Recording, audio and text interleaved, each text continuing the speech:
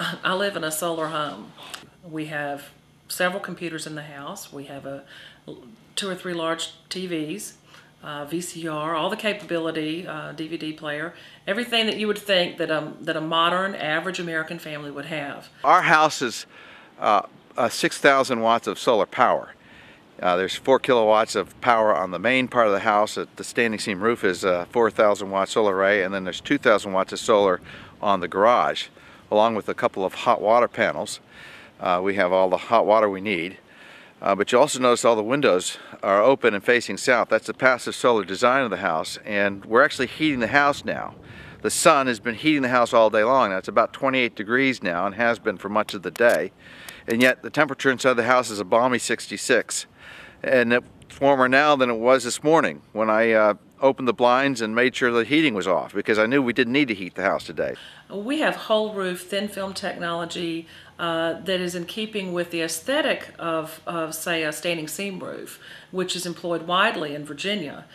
We use the standing seam technology and put a thin film product on it, and it's a beautiful roof. All the energy that house has generated from the solar, about 24 kilowatt hours of energy, have flown out to the electric grid, providing power to power other people's heat pumps to heat their houses. The point that I'm making about this is that this house is the solution to the peak grid power problems that we have on an overloaded grid. It's pumping power out when other people need it, and it's not needing it itself because it's utilizing the resources of the sun.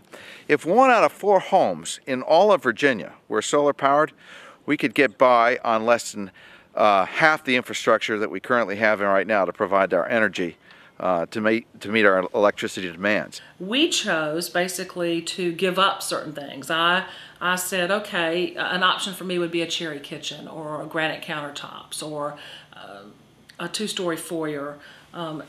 Just think about the things that couples sit with a builder and they decide on in building their homes.